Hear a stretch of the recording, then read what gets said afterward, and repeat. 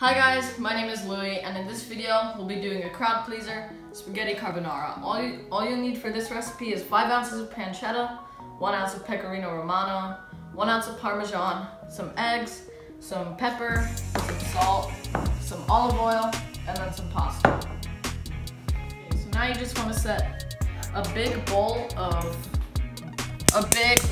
filled with water on high heat to bring to a boil. Then around 2 tablespoons of olive oil in a very large pan that we'll be using later. And then you want to dice up your pancetta into large cubes.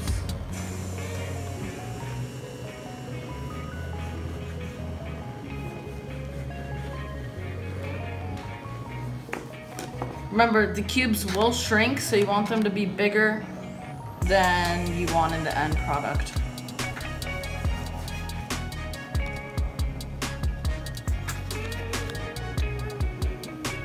Then you just want to place your cubes of pancetta or guanciale, ideally, but I couldn't find any, in your pan, along with that olive oil from earlier. And remember, always salt your pasta water.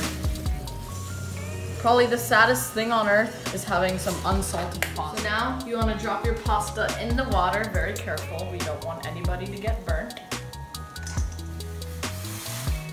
And I'm using bucatini pasta, which is a bit thicker than spaghetti, so it picks up the sauce a bit better.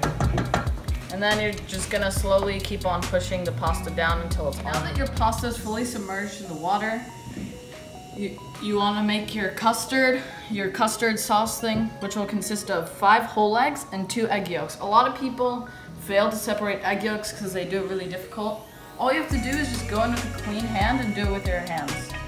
It makes it so much easier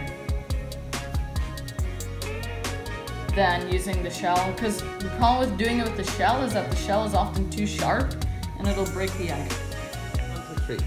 And now you want to grate your cheese.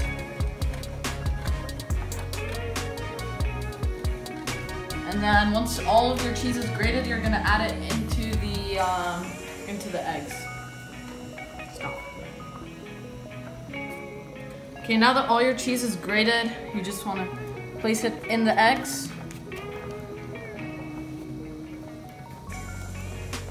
Yeah, so a lot of people think that in carbonara there's cream, but there really isn't. Cream is what restaurants use because it prevents the pasta from sticking together, but traditional carbonara just uses eggs, cheese to create and pasta water to create the creaminess of the carbonara.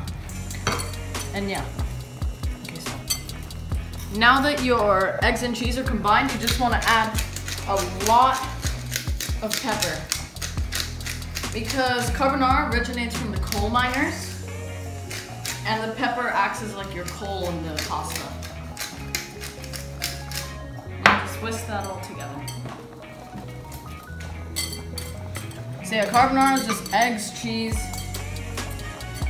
your choice of meat, and a lot of pepper and pasta. Okay, stop. Okay, turn the heat of the boiling water off once it's ready, and then you want to save some of the pasta water. This is going to be this is going to be 100% necessary when we start tossing everything together. And then I'm going to go strain this on a colander. Okay, now that you have your strained pasta and your pasta water, you just want to put the pasta in the pan with the bacon and olive oil. Not the bacon, the pancetta.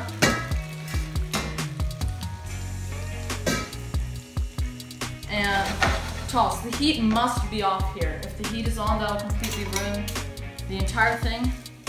The heat from the pan should be enough. And then you want to add in your eggs. Your egg and cheese mixture. And you just want to vigorously toss.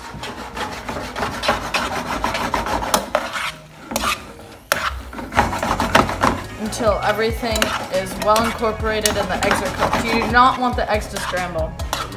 Okay, so now, in order to get that ideal creaminess, you're just gonna add in some pasta water a little bit at a time. Oh. And then keep on vigorously mixing. The vigorous mixing will stop the eggs from scrambling. It'll help a lot. And then just keep on adding pasta water until your desired thickness and keep on vigorously mixing. Okay, now that your pasta is ready, you just want to twist it. And then place it on your bowl. And then you want to add on top some freshly grated parmesan and some pepper. And you're ready to eat. Yummy!